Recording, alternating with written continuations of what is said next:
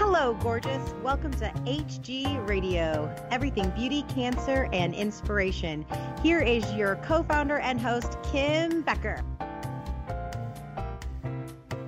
Hello, gorgeous, and thank you for joining us today. I'm your host, Kim Becker, and this is Hello, Gorgeous, everything beauty, cancer, and inspiration on Society Bites Radio, social interaction for the mind and soul.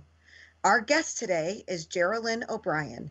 GERALYN is a licensed esthetician who specializes in oncology-focused skincare.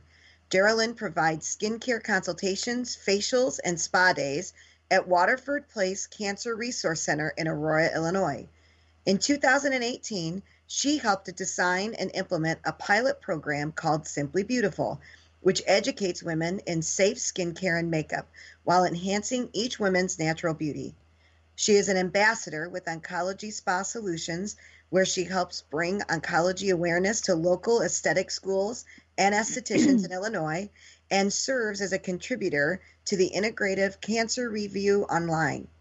GERALYN works to empower those impacted by cancer and continues to advocate on their behalf.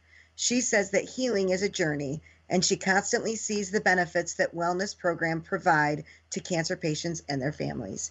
Hi, GERALYN, and welcome to the show. Hello, Kim. Happy to be back. Good. Well, I was going to say, yes, this is the second time we're doing this. And, the first time your story is so inspirational about your cancer journey that kind of monopolized our time. And we talked more about the cancer and your, and the I guess journey is the right word, the journey that you've taken through that. And so I certainly wanted to have you come back on the show because I feel like, people don't understand how important it is to make sure that your skincare and your makeup and all of that it's you pay attention to that while you're going through cancer treatment. So I'm grateful. Right. Thank you for coming back again. Oh, thank you. Yes, I tend to sometimes, gloss over that part, but I think that's an important part of why why I got into, the skincare portion of it.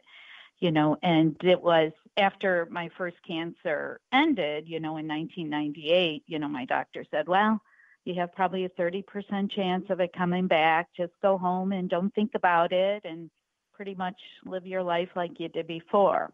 Well, that's not so easy to sometimes do. And so I wanted to, live healthier and do things. I sought out a yoga class and I started walking more and kind of looking into what I was putting on my skin and everything. And back in 98, there wasn't as much talk about like there is now.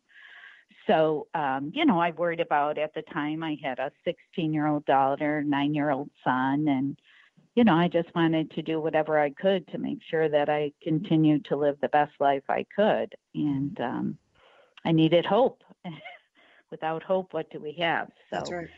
And it was hard to search out a lot of integrative and complementary therapies, but I did, and I actually joined a yoga study. They were looking for breast cancer survivors, and I entered the study, and it was how yoga was going to help benefit those with breast cancer, and it just was, just a wonderful thing to start doing. And I then became, I joined a breast cancer support group was one of the first things I did. And that was like so much of what everybody had questions on. Their doctors were curing their cancers and they were happy with their team they put together, but it was that personal side. It was all the questions like, how do I move forward? What I'm in, what I'm using on my skin, what I'm eating, how to stay healthier and get some exercise. And then I also became a Reach to Recovery volunteer with American Cancer Society. And again, everybody, this was a program they had that was cancer survivors who were finished with treatment, and they would match you with somebody just like you, close to your age, close to the cancer you had. And again, it was all these questions about, I don't want this to come back. What do I do? And then, I loved helping people seek out resources. And I started looking into different things, like when doctors, when insurance companies were refusing treatment, when they didn't have the funds to get medications. I found that there were, pharmaceutical companies that would give you products, so I would, individually help each person. And I really enjoyed doing that.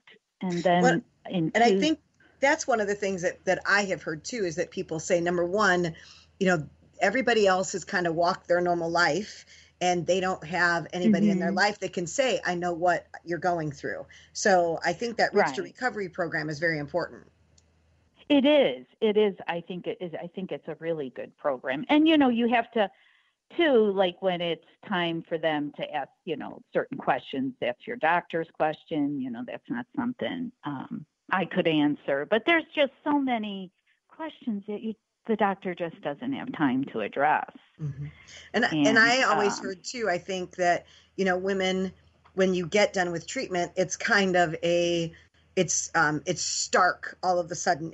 You're right. It's what do I do next? And what I have heard so often is that, for the last, 2, 3, 4 years, you've had somebody checking your blood work, doing a scan, taking all your vitals to make sure that you're okay. And then all of a sudden it's, like what they told you, okay, go live your life. And I think there are so many women, right, that are just kind of like, well, time out a minute. What do I do? For how many years? Somebody has always been there checking on me. Who's going to check on me now? Yeah. Who's going? And how you're to right. Move forward. That's right. That's huge. I think that's so important. Yeah. And, we're lucky here in Illinois to have so many resource centers like Waterford, which we're going to be talking about, because not everybody has those. Right. There are more integrative and complementary therapies starting to be put into the hospital setting, in, where they're addressing more of those symptoms and everything else. But, it's fast forward then to 2010, my full-time job had gone part-time. And, I thought, I really want to do something in the oncology field. And I took a leap of faith at tender young age of 54 and I enrolled in aesthetic school. Wow. People are like, you're going to school at 54? Well, and remind us again, when you enrolled in school, where were you at? Like how many years had you been cancer-free? Was that after your second battle then? That was like 12 years, really. Okay. 12 years. And I was very involved in still doing like Reach to Recovery. I had moved to another town, and that's when I got into the yoga study. And from that yoga study, it then moved over to Living Well Cancer Center that just was starting out they probably started out in 2001, maybe 2002, I'm going to say. And that's the first cancer center I was at. So it was at first privately owned, and now it's owned by Northwestern Hospital here in Chicago land area. And I started taking, I was doing exercise classes. I was very involved in the center. So they had no skincare programs there. So that was, everybody still was talking about, I'm a little, like look good, feel better they had, but yet people were starting to question what they were being given. Right. And I loved what the program represented. I loved everybody going to class and feeling so much better, but yet it was mostly makeup too. Look good, feel better was based mostly on makeup, but yes, it wasn't addressing individual concerns. It wasn't, really being particular about what went into the program. Right. And that's what started bothering me. But yet I didn't feel that I had, that's where I thought being an esthetician would give me that power to really get into oncology. And so when I was in school, actually, the owner of the school, I attended International Skin Beauty Academy in Schaumburg. Dr. Doran was the one who started the program with me at Living Well. She helped me set up the room. Yeah, she was, very, very good about doing that. And then before I even took my state test, I took Maura Curran's oncology program. She was going to be in Illinois, because most of all the oncology programs I had to really seek out. They weren't in Illinois. And then I took Spa for the Pink, which is now Wellness for Cancer, and Skincare Therapy program, and then Oncology Spa Solutions, basic and advanced classes. Because I wanted to be well-rounded. Yes. I was given this opportunity to start the program, and I had great integrative therapists behind me, all the massage therapists, the yoga teachers, but I really wanted to have a good background in the skin portion of it. Well, I think that in that situation too, your age was a plus for you because you were 54 when you went back to get your aesthetics license. People didn't know whether you had been doing it a year or 20 years. So, you know what I mean? So really that probably, I'm sure that that was one of the reasons that you were successful, was that your age really played a positive role in that, because again, you looked as if you came with experience, whether you did or not, right. Your clients not understanding that you were learning along the way with them. So I commend you. That's awesome. That's awesome. And I think being in all the classes with the cancer patients, I truly knew what they wanted and needed, and having all the other therapists, like when I had questions, more questions after taking some of the trainings on lymphedema, I reached out to the lymphedema specialist, so there were so many people that were already involved in oncology and their therapies, like the yoga teacher and everything like that, which really gave me a good background, because it was the whole body, mind, soul of the healing that I wanted to get into. So they all played a part in your skin, right. So that was...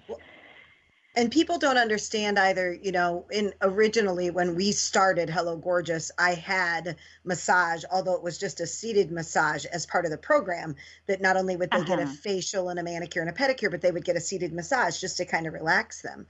And as we started to branch out and put these into affiliate salons, I took it out, because you can really do damage if you don't know what you're doing.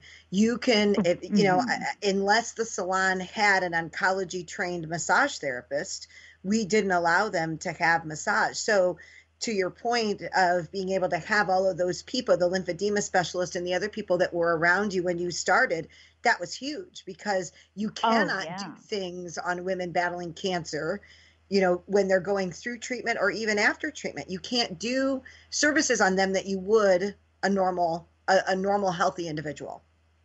Oh, definitely. And, it's very hard to find, where some people don't feel it's necessary, and you try to explain the importance. They say, well, you were new once. I said, yeah, but I also knew the importance of continuing my education. Right. And needing that mentorship. I think the mentorship is really, really important.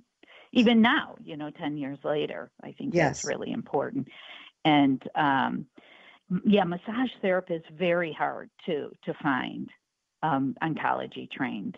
Yes. So, But they have to know it, like when you had mentioned, to your point of the lymphedema specialist, you have to be able to know how to massage that, so that you're working with the lymphatic system, not against the lymphatic system, because if you've got somebody that has lymphedema, you can actually cause a backup. So, having that, it's really important to be aware of, the services that you're getting, the service provider that's, providing that service, and the products that are being used during those services.